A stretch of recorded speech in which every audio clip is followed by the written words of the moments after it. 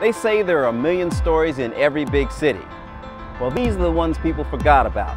So we're here to answer one question. What are you living next to? Off the beaten path, not in any travel guide, hidden in the hood.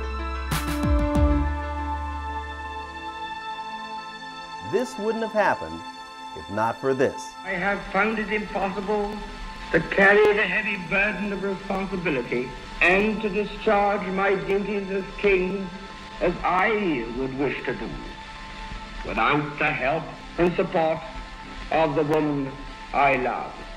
And that wouldn't have happened without something that went on here, half a world away, Baltimore, Maryland. Two epic royal love stories tied together by a fading piece of history, something that wound up hidden in the hood. Someone who once lived in this neighborhood was a member of the royal family. Like, as royalty is concerned, I wouldn't expect that from here, honestly. I had no idea. The young lady with the Britain, again, the name escapes me. Here we are on the 200th block of East Biddle Street, the home of Wallace Warfield, a little girl who grew up to become the infamous Mrs. Simpson, the very woman a king gave up his throne for.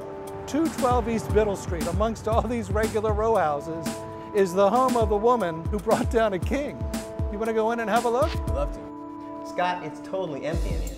That's right, it's been renovated several times. But you know, back during the abdication crisis in '36, the people who owned this house were actually giving tours of it. In fact, they were even getting people to sit in the bathtub for souvenir photographs. People in Baltimore don't have any clue who she was. Those are authentic, actual newspapers. Well, she was certainly known as a fashion icon of the 20th century, and this was a dress that she probably wore once. It was designed by Givenchy just for her.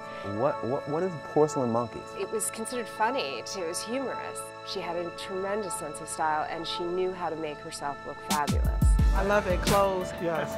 I didn't know I'd be so close to Buckingham Palace. This is the Maryland Club. It was and is the bastion of male society right here in Baltimore. Do you know Wallace Warfield Simpson got in a lot of trouble here for dressing like a man? And she just wanted to crash the place. That's right. Didn't know that either. You know, Tom, this church is very significant. It used to be called Christ Church, and this is the site of her first marriage, which ultimately meant also her first divorce. It was an Episcopal church and certainly the center of society, but not anymore. You'll notice it's changed with the neighborhood.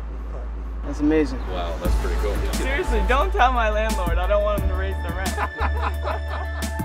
Join us as we find it hidden in the hood.